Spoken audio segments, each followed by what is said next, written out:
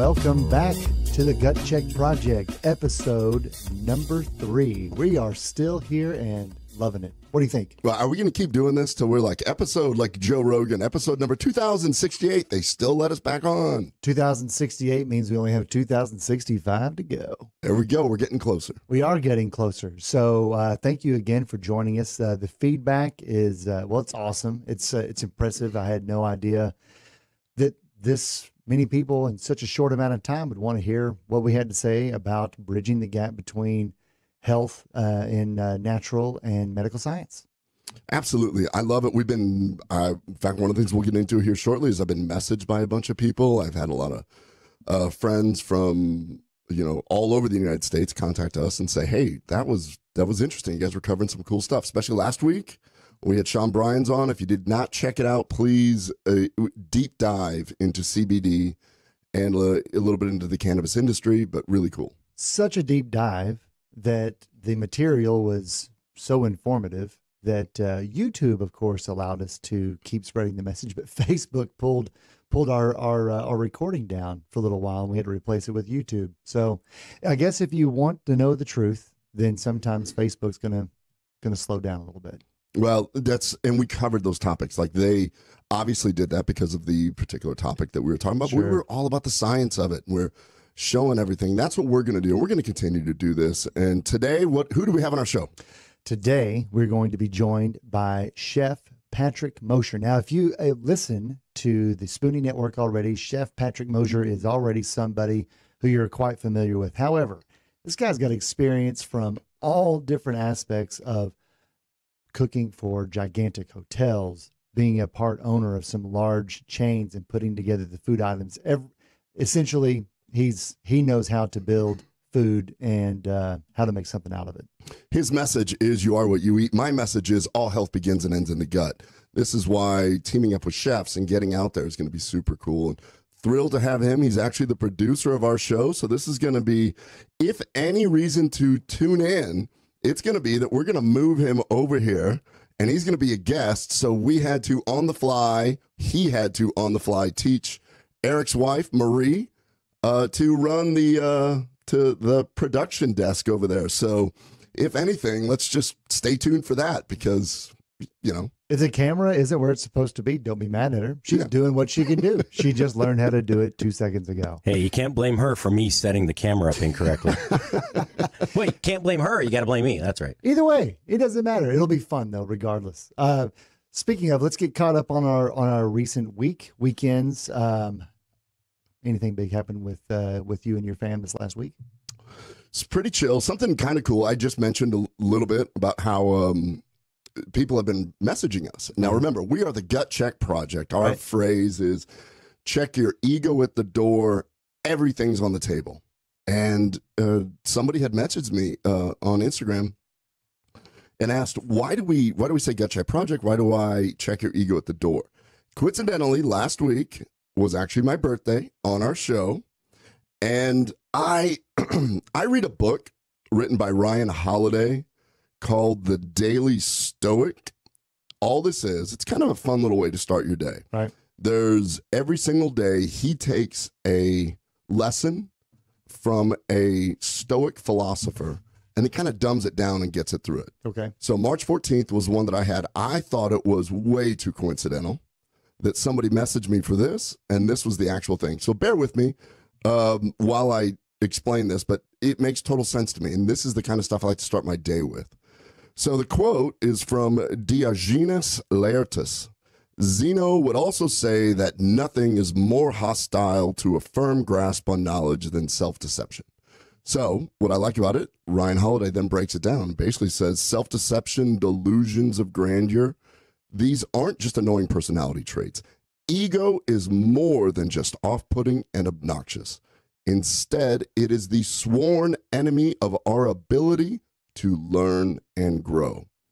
As Epictetus said it, it is impossible for a person to begin to learn what he thinks he already knows.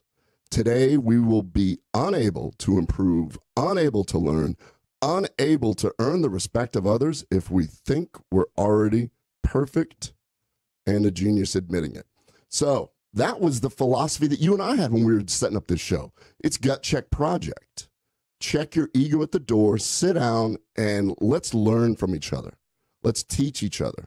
And that's why we have a chef on today. Yeah. Because we're going to learn a little bit about food. Right. We definitely will learn a little bit about food. How about you? Oh, well, it's a good question. So speaking of my wife, who is going to be working the cameras today for our show, thank you, Marie. This last weekend, we spent our time with my boys putting down a new floor on the chicken coop. So my wife has had experience in the past where we've had our own chickens and we harvest our own eggs.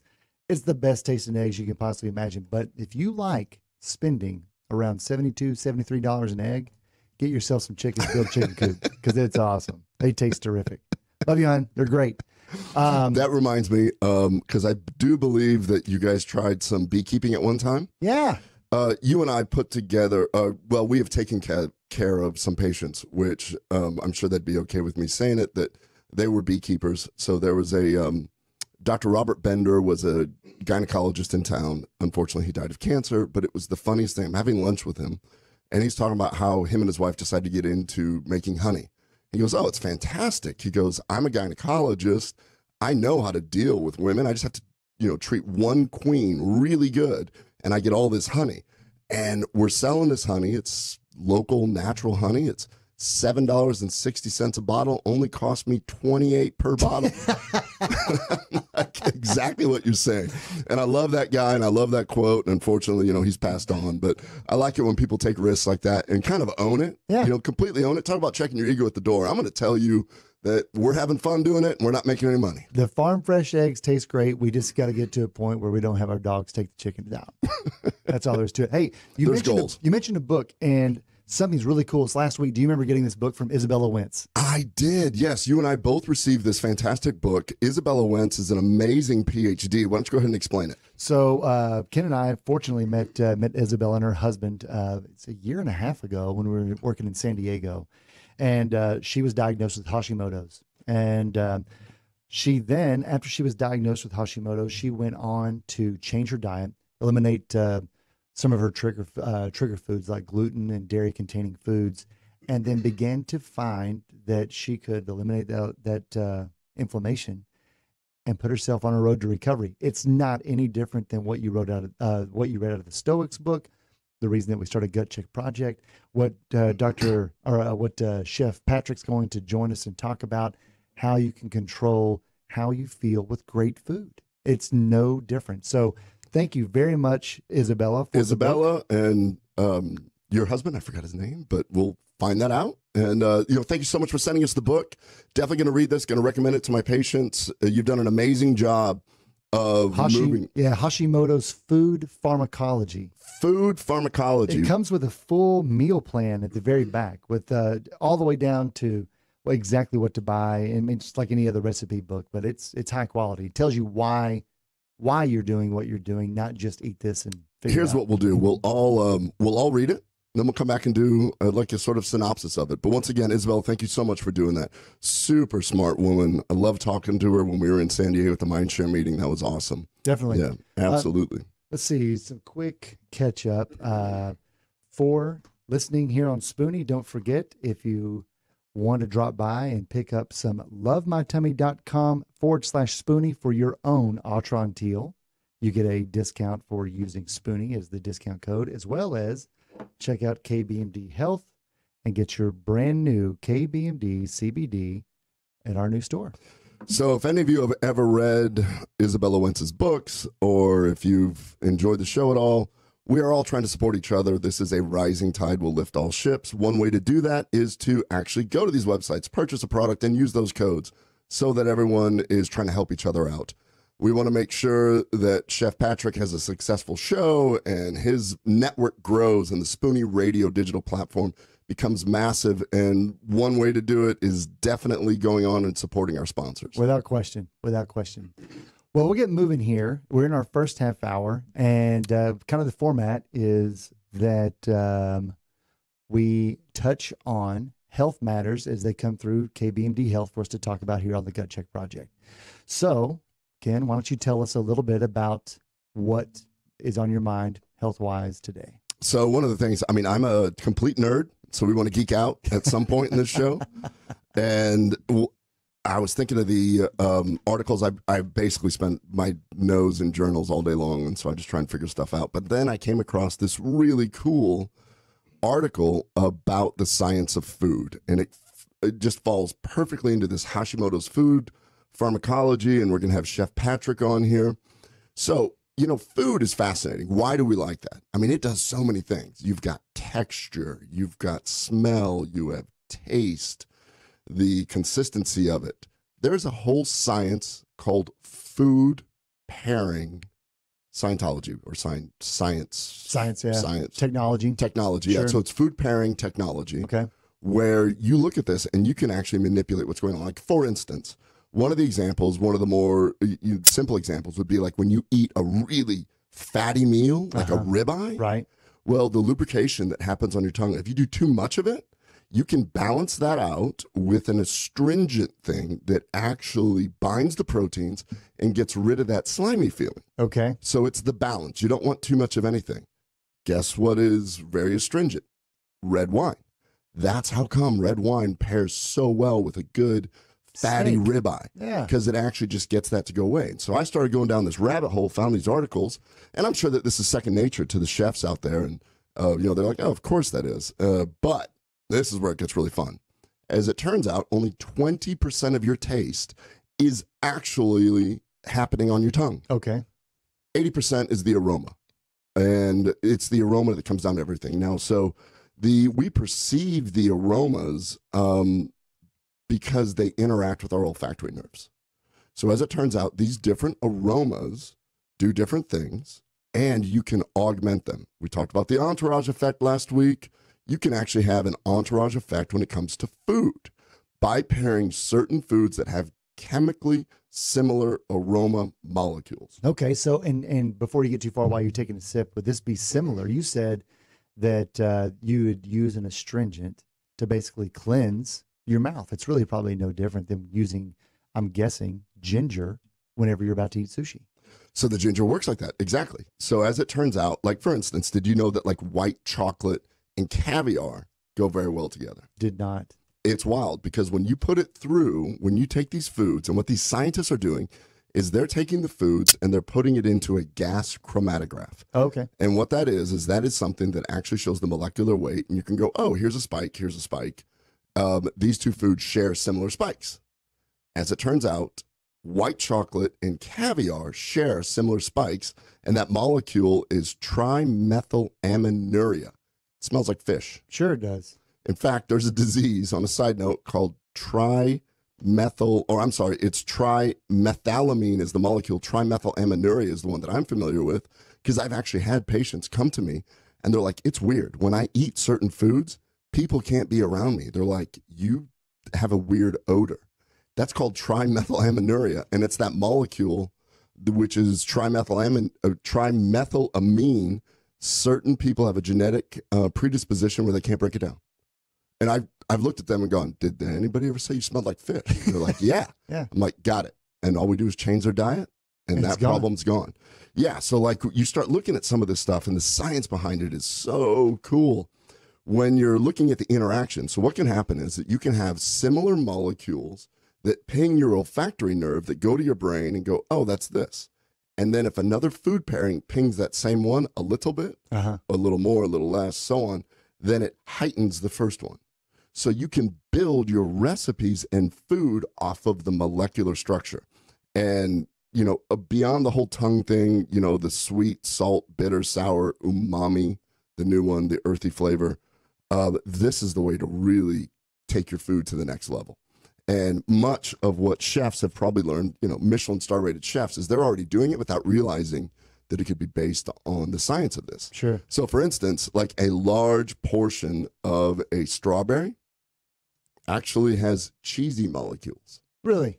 So you can sit there and pair strawberries with a certain cheese and they will augment each other. They will build each other up. Yeah. So really fun.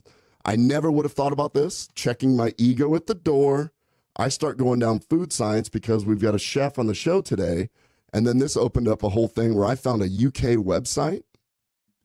Now, just real quick, it wouldn't just be any kind of cheese. Surely it has to be. You wouldn't make strawberry nachos. I'm just saying, like a can of queso on top of a pile of strawberries. No, it has to be certain cheeses with similar molecules Okay. that have this. Yeah. And so you can go to foodpairing.com, and my kids were having some fun with this today, where you can create a recipe. So, all right. So I'm going to throw it to Chef Patrick.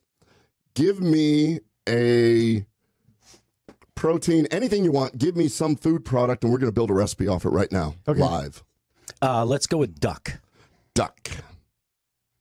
So this Duck website, breast specifically. Duck breast we will specifically. start with this. Not a mallard. Yes. Okay. Would you like it to be wild? Yes. Okay. Wild. Now, what we're going to do is somebody has put a duck breast into a gas chromatograph, and they have figured out how to actually pair this. So now, foods that are similar or foods that have a molecular component that is similar include all kinds of different stuff. But basically, here we go. I think that you should pair this with, as it turns out, Remy Martin cognac. That's that's the first thing that came to my mind. First one? Yeah. Is there any sort of citrus in there? I don't know. We'll find out right here. Why don't we put a citrus? Let me see if there's one. Hey, before he answers, Patrick, what kind of citrus would you already kind of intuitively think of? Well, because you think of something that's sweet yet astringent, like duck à l'orange, right? So you have this rich duck, and it's not just a fat acid thing. Okay. It's a combination of all the flavors. So I'm curious if that classic pairing in particular is one that comes up. One that would match. Okay. Mhm. Well, so what's so fun about this is that now we're building it. So an interesting fruit that just showed up is persimmon. Oh. So we'll add that one. So now what's happening is we're building this whole recipe so you can decide how you're going to do this. So we have the ability now to realize, okay, why do certain foods taste good? So my son Lucas and I were talking about this. We were having fun today looking at this, and he goes, wait a minute, is this a way to pair foods so that the healthier foods will seem like they taste better? Tasty. So like I want to put kale and do something else with it, and I'm going to pair it with something that'll augment the cheesy flavor of something else, use less of that, more of the kale. They help each other out. I'm like, this is fascinating. I've never, ever heard of using food pairings through molecular studies to possibly trick your brain into liking the food more, Making healthy food more appetizing. making healthy food more appetizing. That'd Well- be, yeah, interesting. Yeah. So anyway, just kind of a fun little thing. So that's my nerdy clip of the show. I'm going to spend hours on there now. You've just ruined the next week's worth of work in a good way, for the right reason.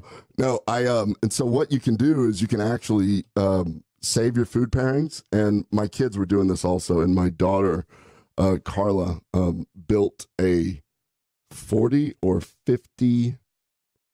Let me look at it here. She started with sea urchin and Okay. just branched out. And we've got all kinds of stuff. Sea urchin tied to cow mozzarella, which eventually takes us to buckwheat. And, you can just see how much fun this could be where you could do this. And it's based off the aroma. But what I loved about what Lucas said was, let's make healthy food tastier Sure. and do it like this. Sure. A lot of chefs probably know this, but this is a way to actually use this as this is the style that I'm going to do.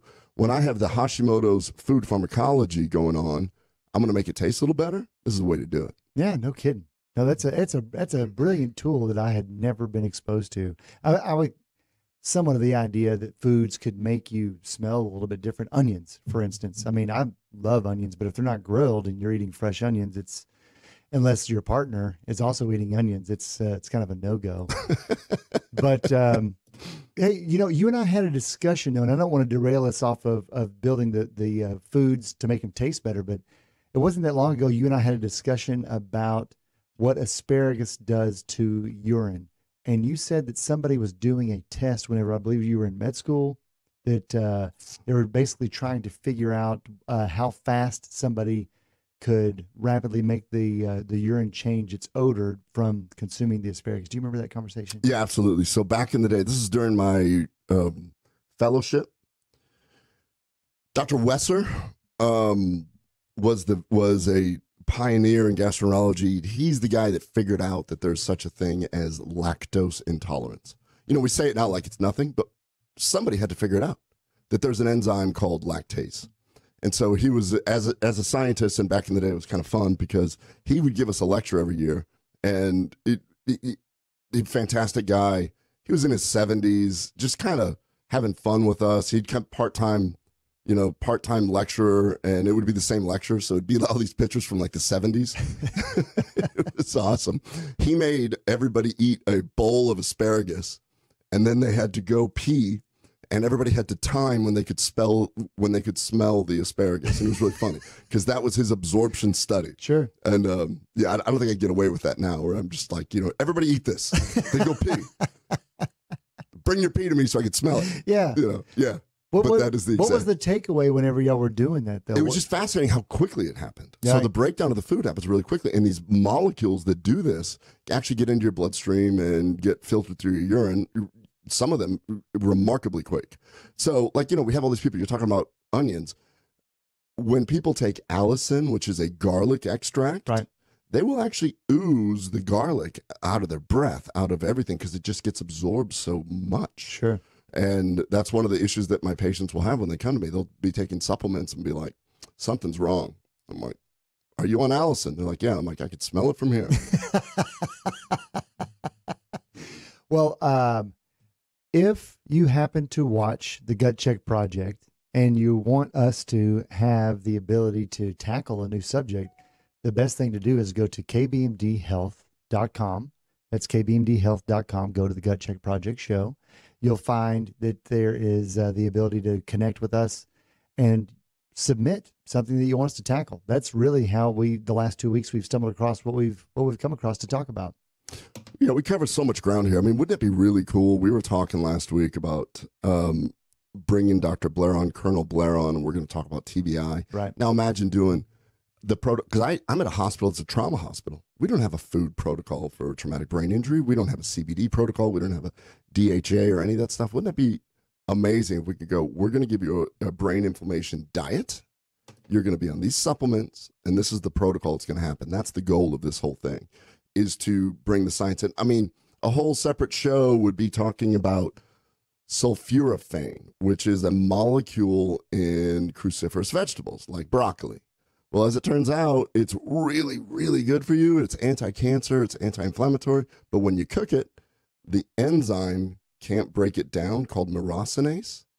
And so like a little hack would be a chef where we could sit there and say, no, we're going to put some mustard seed powder on it, and then it'll actually convert it. So you just made your broccoli or broccoli sprouts way healthier. Sure. So if you ever get diagnosed with cancer, and there's all these crazy studies about like bladder cancer and stuff like that, when you do that, like I would love to have a protocol, a food protocol on what you're going to do. The Hashimoto's food protocol is right there. We're going to have a food protocol if you get this. Eventually, we're headed that way. Right, no joke. Well, in the cruciferous vegetables, they come with DIM, basically, so you're blocking the estrogen, correct? Correct. Yeah. No, that's pretty magical. And speaking of cruciferous vegetables, another one would be cauliflower. Just last night, my wife and I went to go eat pizza. Awesome pizzeria, and they actually make gluten-free pizza. The crust was made out of cauliflower. It's amazing what they're doing with cauliflower now because it tastes like great bread, and it's not bread at all. You're basically having a great cruciferous vegetable while you're eating a delicious pizza. And we're hoping they didn't spray glyphosate on it so that it's good all around. Yeah, a non-GMO cruciferous vegetable crust that tastes just like regular bread. So it's pretty awesome. No, I love all of those cauliflower crusts. So it is delicious. So we've got about half a minute here before Chef Patrick's going to join us in the next half hour. Just a quick reminder, if you are watching the Spoonie Network, or if you haven't, you need to be sure and check it out. There is also another show that is hosted by Alicia Shakespeare. Alicia Shakespeare, and her name of her show is No Butts Too Big. No Butts Too Big. Apostrophe BUTS. No Butts Too Big. Check it out. It's a great show, and we will join you in the next half hour. Right on.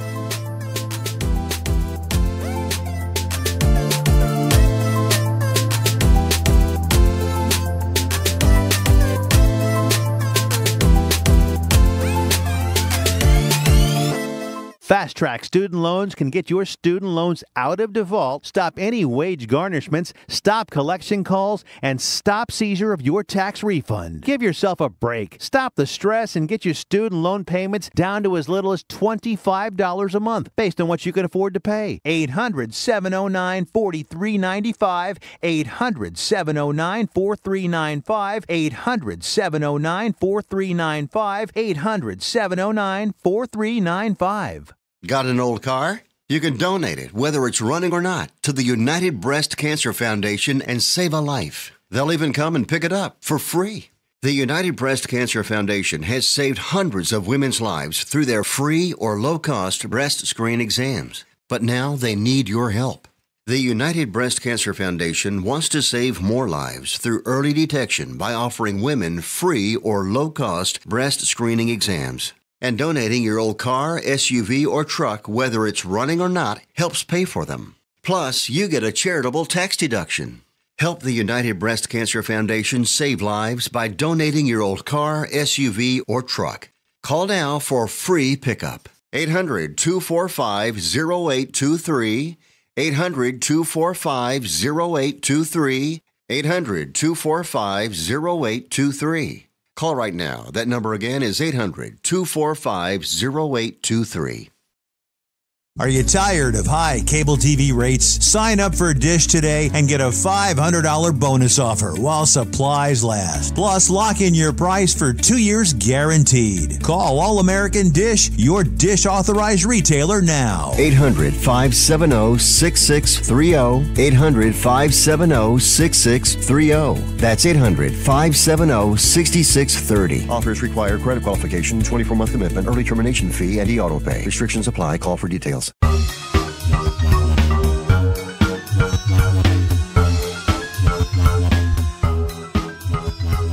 And welcome back to the Gut Check Project. This is GCP, and I'm Eric Rieger, joined by your host, Dr. Ken Brown.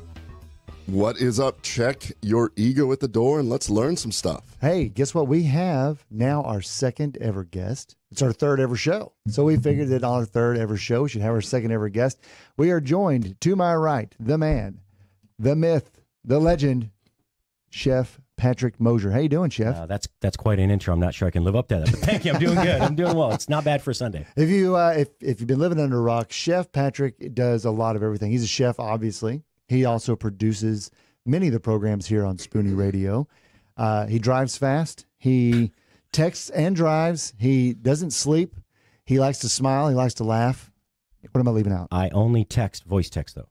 Oh, voice text. And I just use the Hey Siri command. So if it comes out all garbled and funny, blame Siri. Yeah, well, I just made it up. I didn't even know if it was true or not. Well, I do. I drive a lot. I drive around on the weekends between here and there for work and any other time off I have. So, like the real work. So doctors are unique persons, or they have unique personalities. Yeah. Chefs I think they take the cake, and food pun intended. I've met a lot of chefs. I have a lot of chefs as patients, and I am just fascinated by that lifestyle. And, thank you so much for coming on. We were talking earlier about how Isabella Wentz sent us her book in the last hour and talk about how food is you are what you eat. All health begins and ends in the gut. And here we are. We've got a chef with some serious experience. You have done a lot. I've done a few things, yeah. I've worked. Been fortunate enough to work all over the world. I actually kind of started my culinary career in Japan. Well, actually, I started my culinary career in a Sizzler steakhouse when I was like 14. What kind of Sizzler? There's Western Sizzler. It was just Sizzler Steakhouse. It was so Sizzler was a pretty big chain back in the 80s and early 90s. Sure. And yeah, so I was the busboy dishwasher at the Sizzler Steakhouse until Thursday nights came around. I got tips as the dishwasher busboy, and apparently on Thursdays there was all you can eat popcorn shrimp. So the kitchen guys said, "Hey, we'll teach you how to run the fryer. We'll teach you how to run the fryer." I'm like, "Okay, cool.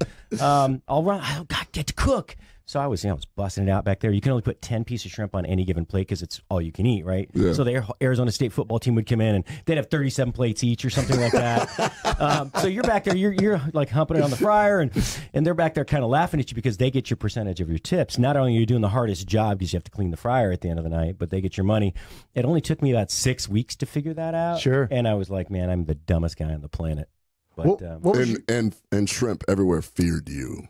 yeah, you know what? It's interesting that my first job in the kitchen sent me home smelling like seafood, because later as I progressed into sushi and seafood specifically, every night was like, okay, you can't even go to bed before you take a shower because your sheets are just going to stink in the morning, and it's pretty nasty. But it is what it is. was your family a frequenter of a Sizzler growing up? Yes, we would do the Sizzler in Omaha, Nebraska. So yeah, Salad bar. Remember the salad bar? Oh, I was just going there. My favorite item there as a kid was not any part of the salad, but the canned chocolate pudding for whatever reason. Quite nutritious. It goes right alongside the square chicken fried steak. so this is what I love. I mean, it's somebody with your culinary chops that has gone all the way to Japan to learn. And this is where you start: is frying shrimp at a Sizzler. Sure. Yeah, I lasted about 2 weeks at a McDonald's before that, but I don't really count that. Right? Yeah. Yeah. Nobody ever does. No, I was a quitter there. Sure. What actually drew you to food? You know, my father had a large garden. We lived in upstate New York in the town of Corinth, or Corinth, if you live there. It's near Saratoga Springs, Albany, that area, kind of near the middle of the state. And my dad's entire family, all of his siblings except one brother, lived within a mile of each other on the same road. And my grandfather owned, I don't know, a few sections of land on either side.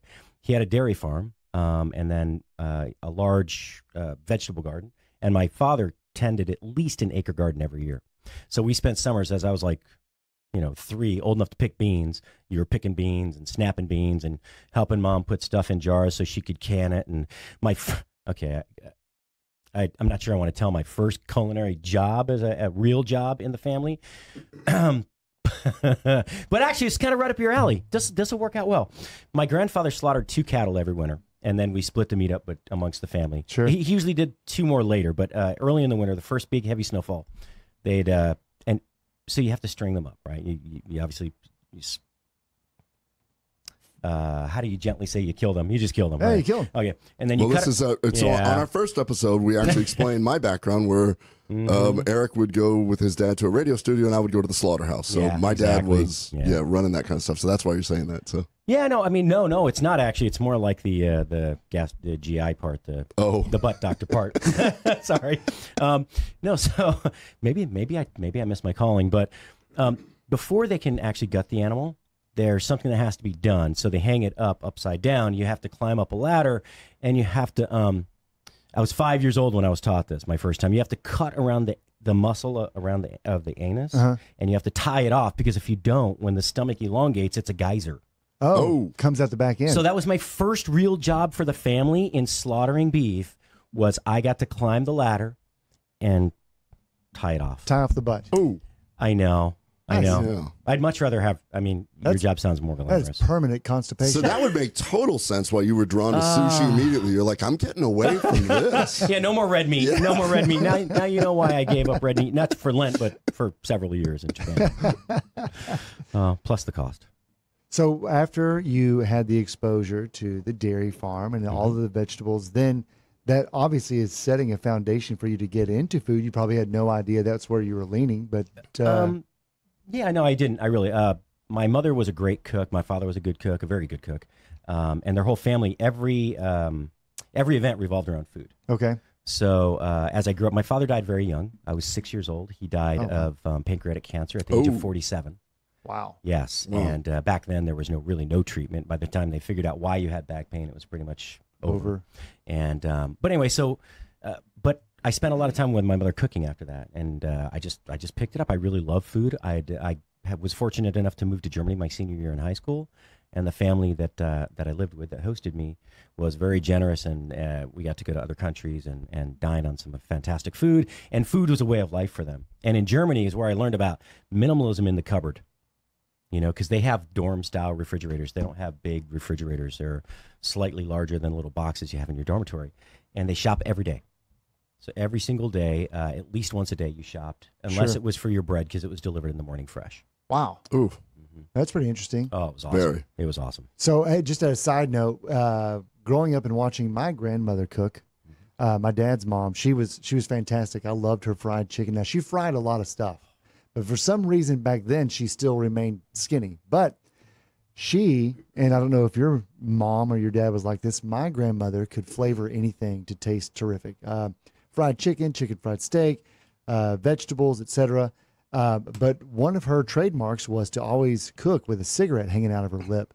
So I think some of that was flavored. A little bit of Winston Burnash was in there, as well as I think that she saved all of the different kinds of meats that she fried in the oil in different Folgers cans, fish oil and chicken grease, etc. Is that something that y'all also did in upstate New York? Yeah, you know, and the vegetables I think had a different flavor, and we'll start there. But produce, because we had a burn pile every year. We had trees that would fall. We had a lot of property, and we would burn on the actual garden.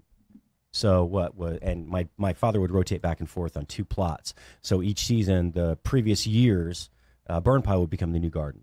And so the ash content, right, the potash, well, the ash content was really high. So a lot of minerals, and I mean, it's amazing how healthy the vegetables are when you do that. You know, people used to take the ashes from their fireplace and put them into the burn pile or into their compost heap. Sure. We don't do that anymore. But that right there was just fantastic for the flavor and the freshness of vegetables. But my mother, yeah, she stewed everything. Okay. Oh, yeah, except, what did she call it? Swiss steak was broiled. Whatever lean beef steak she could buy that was the cheapest cut with a bone in it, and then smothered in tomatoes and garlic, and then she broiled that in the oven. It was actually pretty good. It actually sounds delicious. Yeah.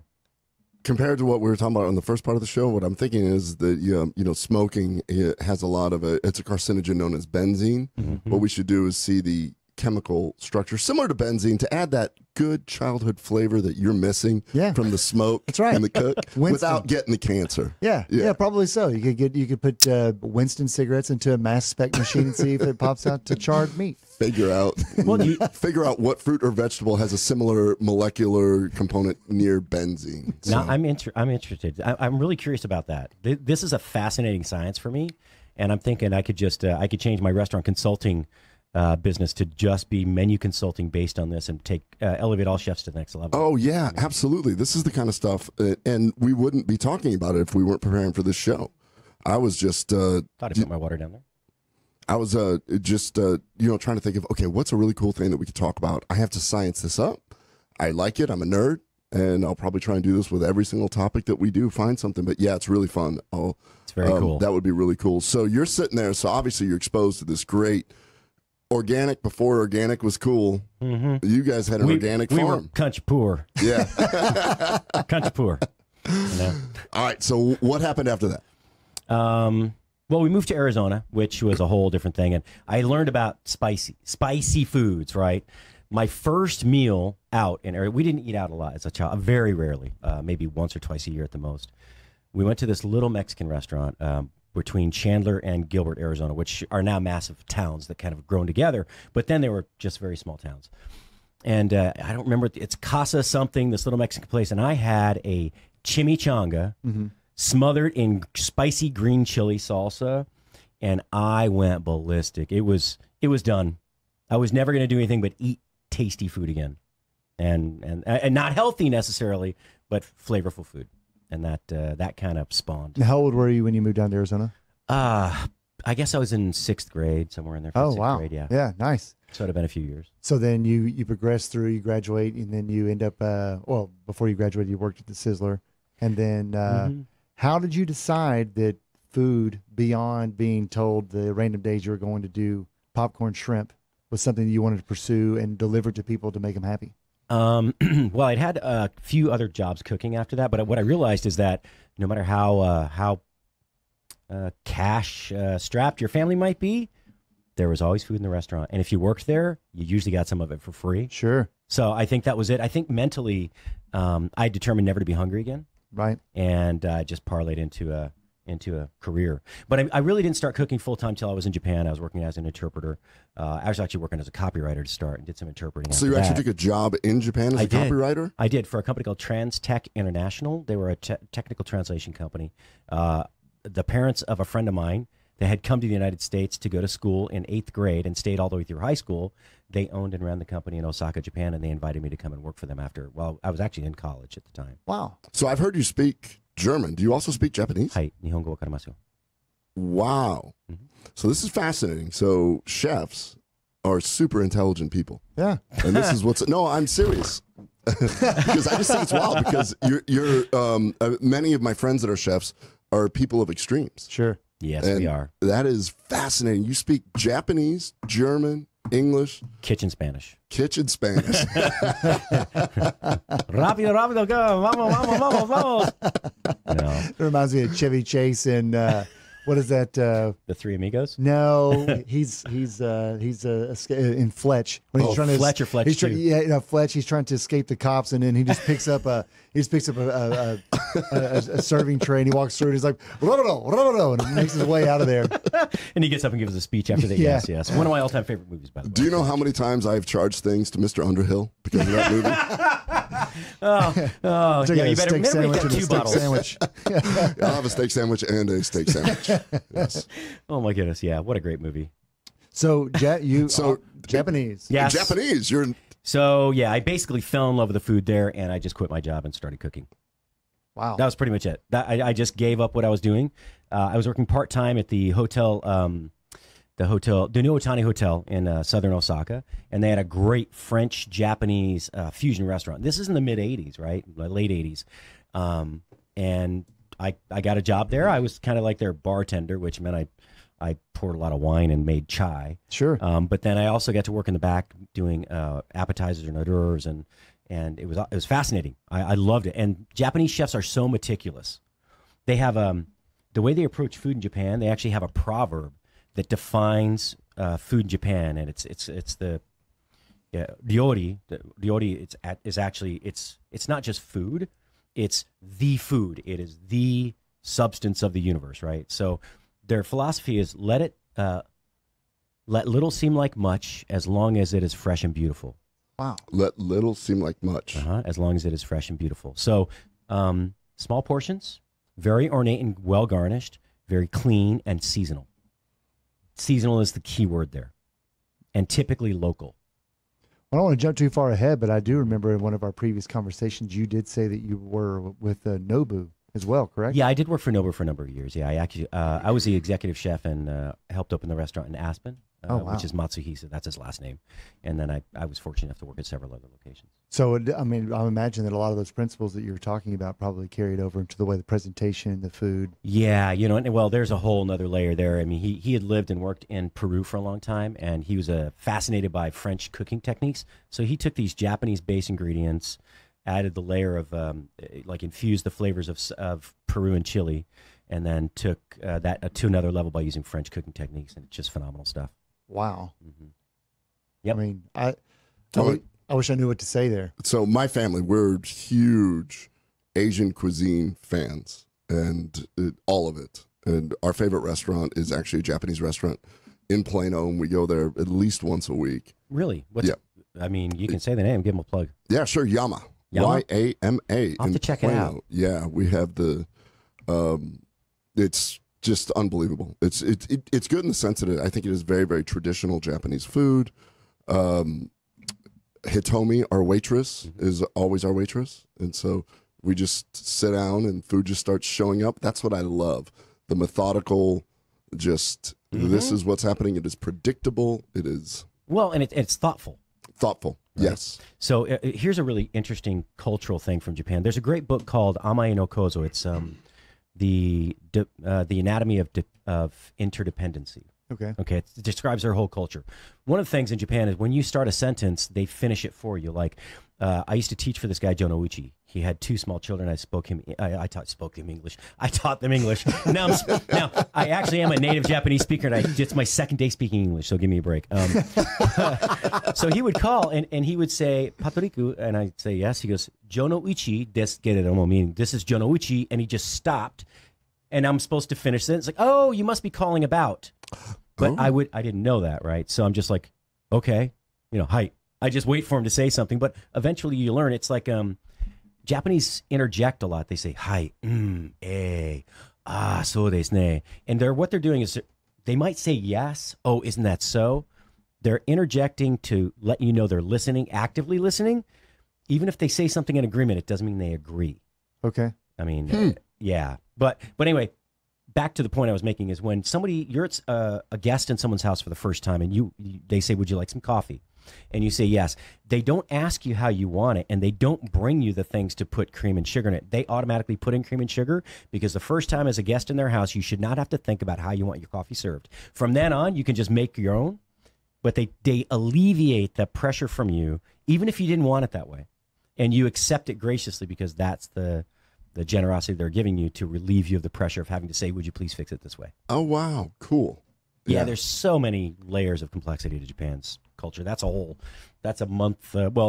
series of shows for next year. Well, you've been a chef for a long time. What would be something that in the realm of being a master chef, going from being taught Japanese and then obviously with some French carryover, what took you to your favorite style of place setting now? I think just my love of simplicity in food. So as a child, my mother, she stewed a lot of things, but there were really great fresh ingredients. If it wasn't stewed, my father was a big fisherman and hunter. And so we had a lot of wild game. We always had a ton of, venison and backstrap, a lot of rabbit, a lot of fish. So everything was very simple. When we went camping, my father didn't take stuff for dinner. He would hunt it or fish it. Wow. Or fish for it. Oh, that's quite a bit of pressure. Yeah, no joke. Yeah, that's Yeah. actually a TV show now called Survivor. Yeah, it's called Naked and Afraid. Yeah, Naked and Afraid, Survivor. There's a bunch of them. Bear Grylls. How many times did y'all go out and be like, you know what, we're not going to stay out here this time. We're going to go ahead and go on back. No, you know how many times we had trout for breakfast though? But it was very simple food. So he would take lemons, potatoes, salt and pepper, and onion. And so if he caught trout, then he would simply slice up the potato and the onion, stuff it inside with a couple of wedges of lemon or slices of lemon, salt and pepper, and then wrap it with a pat of butter in there, wrap it up in tin foil and throw it on the fire. If there was other game to be had, then it was just super simple. There were boiled potatoes and simple fixings and then salt and pepper on whatever the game was. And so these really clean, simple flavors for me are really what I identify with. Doesn't mean that you can't really elevate that with a few adjustments, but really being able to identify the main component, like the center of the plate item, the protein. If you can't taste what it's supposed to taste like, I'm not sure what the point is. Sure. Right? Well, today you ended up joining us because you had just left a gigantic gathering that you were asked to basically help map out. How do you know whenever you have so many mouths to feed that I'm going to be able to put together this kind of plate to serve this type of convention, or do they give you parameters on what they do and don't want? So menu development or menu selection for any large party is very, very critical, because you have to think about if they have multiple selections, especially, then what is the time to plate each item? Are they plated? Is this buffet? I mean, all that comes into play. I've done parties as large as 2,100 people. I worked for a company in Houston, and we did a large plated dinner for MD Anderson Cancer Research Center. The cancer hospital there, yeah. Yes. Huge. And so we did 2,100 people seated, but the preparation for that took a week, right? Oh. But nothing is really cooked until either some things are made the day before, but not cooked until that day. But all the proteins, like all the tenderloins, all the sea bass. So there were 1,100 pieces of sea bass, and there were 1,400 pieces of tenderloin. Wow. Well, the tenderloins were whole. We had to cut them. I had to cut them actually. Sure. But yeah, that was all that gets cooked in ovens lined out inside of this big giant makeshift kitchen that's 20,000 square feet. And then we had 16 ovens in there, like big commercial ovens. Do you feel like that your principles and how you want to deliver good health for people through the way that they eat, that sometimes you get compromised because it gets so big? Yeah, I mean, so there are ways to do that. Again, simplicity is number one. Sure. And then limiting your menu to items that fit your desires and what you want to give to people and bring to people in the hospitality industry. You can't compromise that. So only serving things and you may look for an alternative protein. So if they couldn't afford the tenderloin, we could do something like baseball steak or tri-tip or something like that. So they get a similar quality of product, just not as expensive. I think that's part of the creativity that chefs have to work with nowadays. Is planning for like an upcoming season. We change menus typically 4 times a year in restaurants. So are you primarily doing this right now for your work? Oh, so I do that. Yeah, I mean, well, this is your new baby. I want to get into that next. Yeah, this how did you end up here doing a digital show? But that's my dumbass friend. We'll talk about that. Sorry, love you, Doc. Miss you so much. Anyway, but the planning phase is really what it is. You have to be very organized, and there's a science to it. You know how many pieces of everything you need, what the portion size is, and then what your standard batch size recipe is. So you just scale that up. Although there can be complications there because salt doesn't scale directly. Some other components like oil don't scale. You know, it's not exponential. It's not like 6 times this equals that. No, sure. You have to scale some things back and scale some things up. So what I love about this is that you're talking exactly kind of leads into the first part of the show, but this is how I cook. I view it more as a science. Mm-hmm. I want to know like this, and you know, like I didn't have a grandmother with a Marlboro Light in her mouth, you know, to seasoning food. Winston, sorry, yeah. Yeah. And so like now at this stage, like I really enjoy cookbooks. So that's why I was so excited that Isabella went and sent that cookbook. I've got Bobby Flay's cookbook, which is that one. On a quick side note is that it'll be like, now add this sauce, and you're like, got it. And then you turn to page 20 and you're like, that sauce has 50 ingredients. Okay, so what? So there's a very famous book called the Larousse's Gastronomique, right? And there's another one written by Auguste Escoffier, who really founded modern French cuisine, right, in the way that they cook in French kitchens. And what happens is they'll say like coquille Saint-Jacques, which is say scallops with Marnier sauce or something like Meunier sauce. So you see the scallop recipe, and then it says, okay, now see recipes 42, 918, and 1126. But when you go to one of those, the herb butter's like 97 steps. And then you have the Mornay sauce is like, or Meunier, whatever sauce you end up making is like 467 steps. And you can't make it, you can't store it cold. It has to be held hot and fresh. I mean, it's so complicated that I was like, okay, that one's going back on the shelf, and maybe never. I don't think I've ever dusted it back off again. I mean, I read it religiously when I was in culinary school. Yeah, I'm a terrible cook, and sometimes whenever I want to cook and I'm learning to piece certain things together, if I see that there's a whole nother mess of steps to make one ingredient, I usually like, we're just not having any of this. It's changing now. The menu, the item is off the menu. We're going to do something else. Well, and that's part of the. So I'll say it on the show sometimes. I don't do show prep well. I prep much better for life in restaurants than I do life on the radio. Sure. And sometimes I'll get halfway through a recipe and I'm like, wait, that doesn't make sense, huh? No, that. And then I spend a minute researching. Oh, I didn't actually read the recipe. I just assumed that this is what they meant because this was the type of recipe. So pre-reading the recipe, knowing the ingredients and the methodology that are coming up are really important. Doing your prep work. Well, before we end up rounding out the last of this hour, since you are one of the main producers for the Spoonie digital radio station, we will get to why you ended up joining Spoonie Radio, etc. But tell us a little bit about some of the other shows that Ken and I are just now joining a little bit. So you mentioned Elisa Shakespeare. She actually has her show No Butts Too Big is phenomenal. She's a very energetic young lady, but she had some health issues, and she owns a company called Total Cluster Fudge. Which is isn't that awesome? Isn't that awesome? And so there's another new one called something Monkey Butts, but that one is actually is the healthy version of the dessert she does now for Total Cluster Fudge. And as this dessert manufacturer, she had to stop eating the things that she makes. And these are carried in convenience stores and Costco, and they're sold over the internet, and some restaurants use them as well. But it's just great. She walks you through healthy tips and tricks to just lead a healthier life every day. And along those lines is Gwen Rich of the Rich Solution. Rich Solution. Yeah, she's got stage 4 cancer for the last 6.5 years. She's lived way past her expiration date, as she and her husband Adam say. But she was misdiagnosed for 8 years before that. So she gives tips on eating more with more nutritional value, more healthful, and how to, if you haven't been diagnosed, how to prevent being diagnosed as best as possible. Wow. And that's the very first show I did with Doc Thompson, Mm-hmm. that, rest his soul. Yeah, you were supposed to sit in on my show, but he said, no, I'm going to take him so he can get out here early. I'm like, okay, that means he didn't do show prep. Well, what I love is this is leading into it. Like, I think we can do a show where we can include the chemistry and say, how do we make these things healthier? Like increase your sulforaphane and stuff like that, urolithins, all these big words that basically you're going to eat well and you're going to be healthier. Well, we got room for plenty more shows. So if you want to collaborate, we're ready to go. Yeah, we got.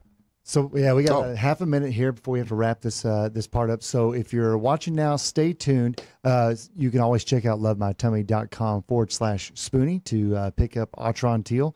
KBMDhealth.com. You can pick up your KBMD CBD. Next half hour, we're going to talk to Chef Patrick a little bit more about not just what he's done as a chef or what brought him to Spoonie, but also you also are quite experienced with CBD, Chef Patrick. In terms I want of the stories. I want the real late night chef stories. Well, you know, stories. it's a kid getting. We'll talk about that. We'll see you All right, shortly. let's do it.